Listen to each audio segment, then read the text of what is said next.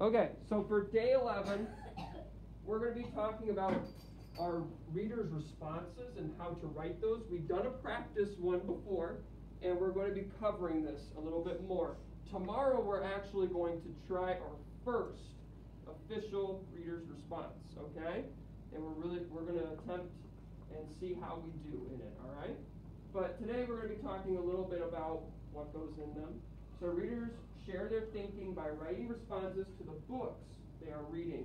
So in your reader's response, you are responding to what you are reading independently. It's the book that you chose from the library to read through. And you'll be writing a letter about that book. So I have an example, and I'm going to pull it up in a second. But I have an example of a letter that would be a reader's response.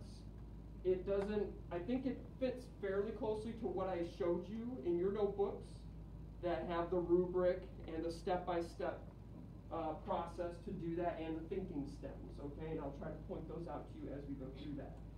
So I'm going to go ahead and pull that up right now, actually, because it's pretty important here.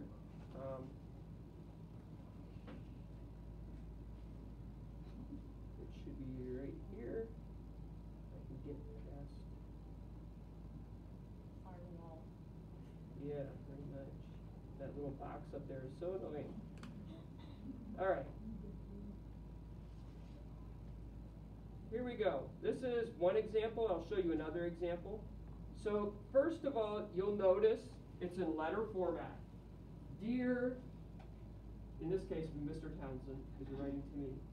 Sincerely, and your name goes down here. Okay? You see it's written in letter format. Another thing you'll notice, the titles.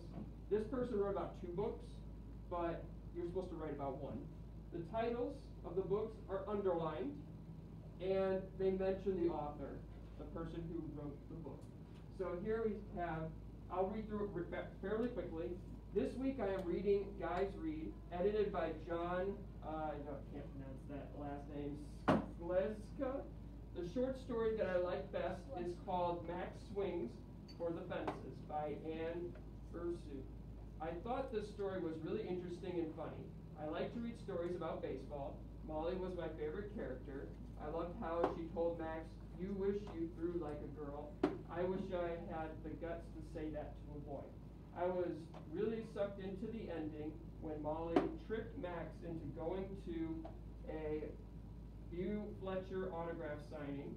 She made Max tell Bew he was her dad, but Bew wasn't really his dad. Max was lying to impress Molly. Okay, so here the writer gave a summary of the story. Here, this is important. I connected to the story. Thinking stem, right there. I connected. So you have those thinking stems, and they give you little starters. You want to use those throughout your writing. In particular, you need to use 2. It would be a good idea, like this writer did, to write them at the beginning of the paragraph so that you can kind of flesh out your thoughts about your thinking stem throughout the rest of that paragraph, okay? But you need 2. You need 2. So I connected to the story because I like to play baseball, just like Molly in the story. Also, I've told a lie to my friends before. It got really out of hand, just like Max's lie about Bew Fletcher, the famous baseball player, being his dad. I remember how embarrassed it was when everyone found out I was lying. I bet Max was really embarrassed too. Since the story was so short, so this writer did not go to another thinking stem. You need 2 though. Since the story was so short, I was left wondering, although you can technically say wondering here is the thinking stem, right? Because one of your thinking stems is I wonder. Wondering a few things. I'm wondering what will happen when the whole school finds out about Max's lie. Will they be mean to him forever? Or will they forgive him? Will Max be really embarrassed when they find out? Will Molly ever forgive Max? Will Max ever tell a lie again? Or did he learn his lesson? Mrs. O'Brien, do you have any other baseball story recommendations?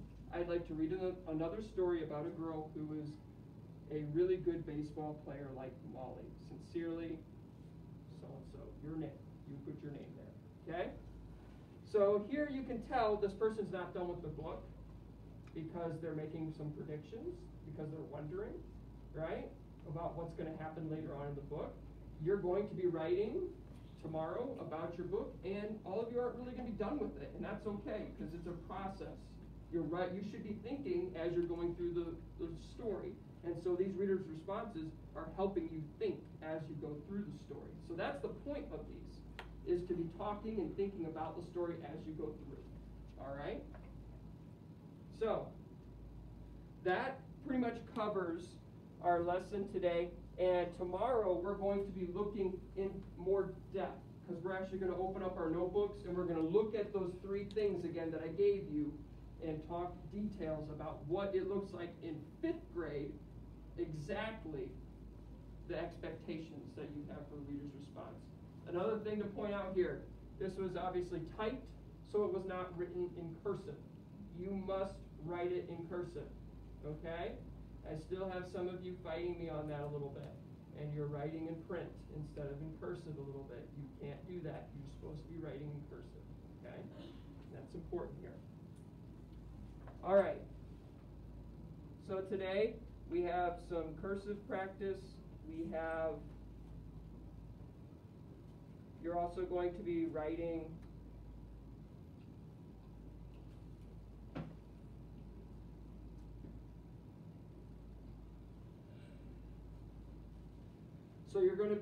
in cursive in your cursive practice, and then you're going to be reading your book independently. We don't have as much time today, so that's all I'm going to limit you to for today, okay? It's reading independently your book and then your cursive practice. Yes, Micah? What time do you have recess? It's different on Mondays. I believe it is 10:45, okay? All right. So you can go ahead and get your reading materials now.